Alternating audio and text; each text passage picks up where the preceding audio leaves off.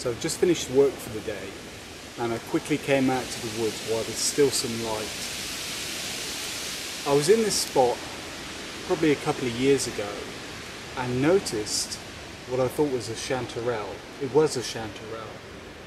But I was really surprised because the wood that I'm in at the moment doesn't tend to have a lot of mushrooms.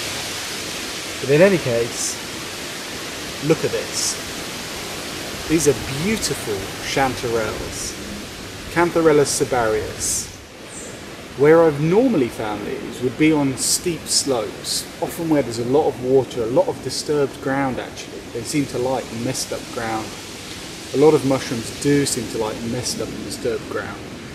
I can only assume it's because that signals to them that there's a change of habitat, and so that's a good place to spore and to sporulate and to evolve, essentially, to take advantage of the new habitat. So look at this. This is a wonderful chanterelle.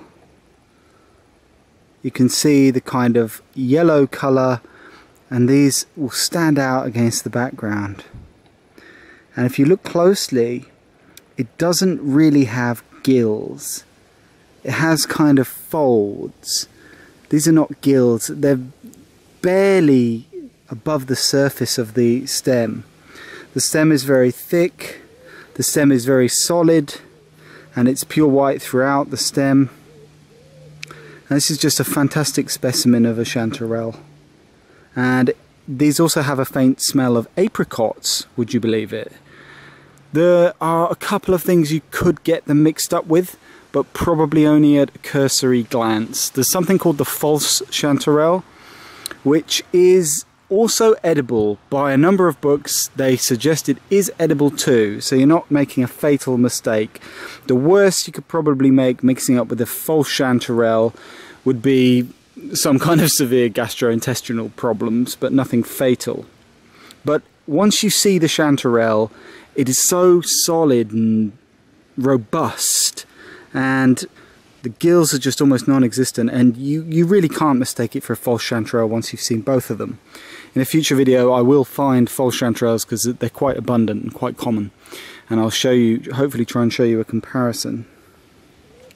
If you can see against the forest floor, the chanterelles are yellow and they're showing up. There's some slightly older ones there, but look how they kind of pop out against the background. It's very interesting. But there you go, that is chanterelles. And if you can find them, they are an awesome mushroom. They are a fantastic culinary delight. They are just so kind of sweet and delicious tasting. They've got to be probably my favourite mushroom actually.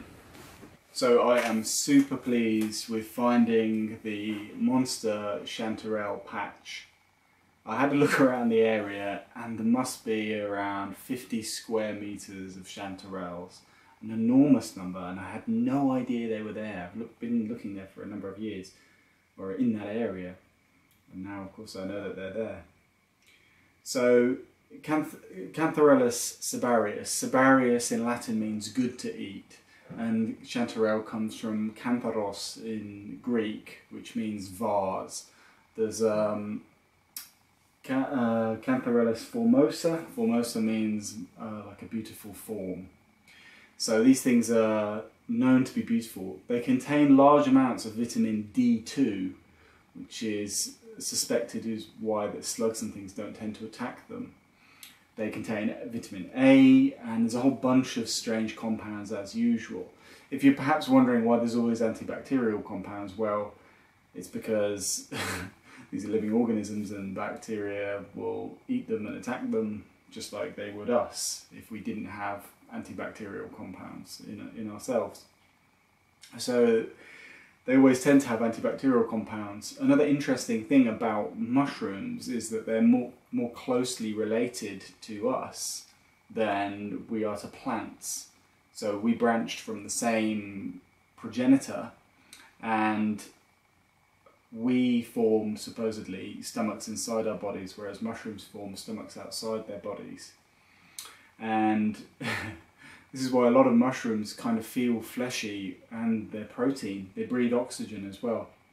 Chanterelles form mycorrhizal relationships with trees, so you can't cultivate them, although in 2007 I think somebody managed to get, with pine seedlings, they managed to get the mycelium to grow.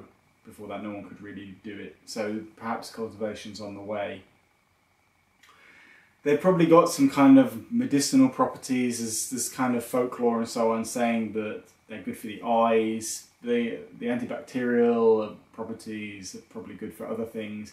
In Tanzania, apparently it's even used in some kind of concoction to try and treat HIV. I have no idea whether that's any way successful or not, but I just thought it was interesting.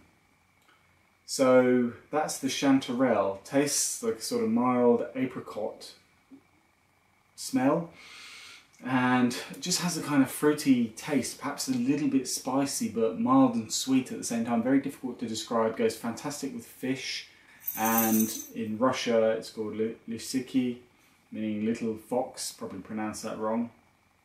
And yeah, it's just a beautiful mushroom which I'm really looking forward to eating for breakfast tomorrow, because it's just going to fill me with energy. It's, you know, they've just got magic powers, these things. It fills you with an abundance of happiness when you find a bunch of chanterelles and eat them.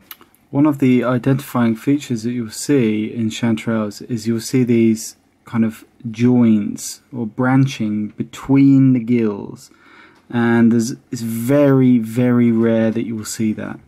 You'll see bifurcations on gills, so they'll split, but on chanterelles you will see kind of joins, just arbitrary joins across multiple times rather than bifurcations.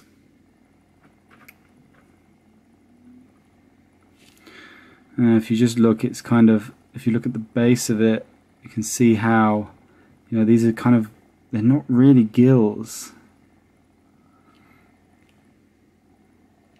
I'll just show you the flesh inside one of these as well.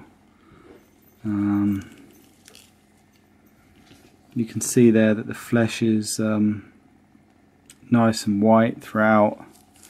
Just to show you what else I've got in the basket today. Found a nice penny bun, you know, nice and solid throughout, not really very worm eaten, you know, slug eaten. It's pretty solid, nice little one.